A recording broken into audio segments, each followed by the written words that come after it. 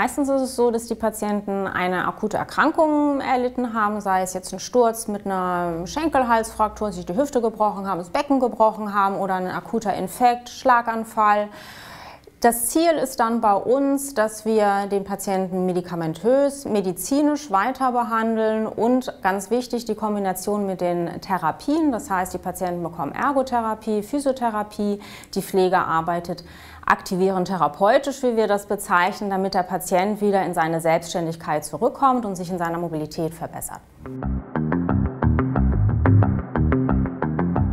Das Konzept der Geriatrie beinhaltet eine Teamarbeit, das heißt, dass wir Ärzte, Pflegekräfte, Therapeuten, dazu gehören die Physiotherapeuten, Ergotherapeuten und die Logopäden, gemeinsam mit dem Patienten, für den Patienten arbeiten.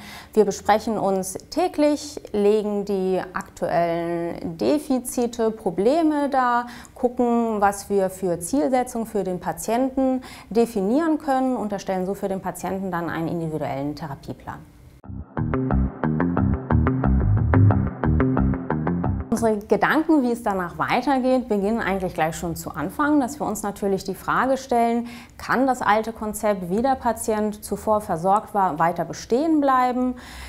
Wenn wir merken, da muss nachjustiert werden, wir brauchen Ergänzung, wir haben einen Sozialdienst, Entlassmanagement, mit denen wir dann gemeinsam und mit dem Patienten und den Angehörigen besprechen, was muss optimiert werden, wie muss es optimiert werden.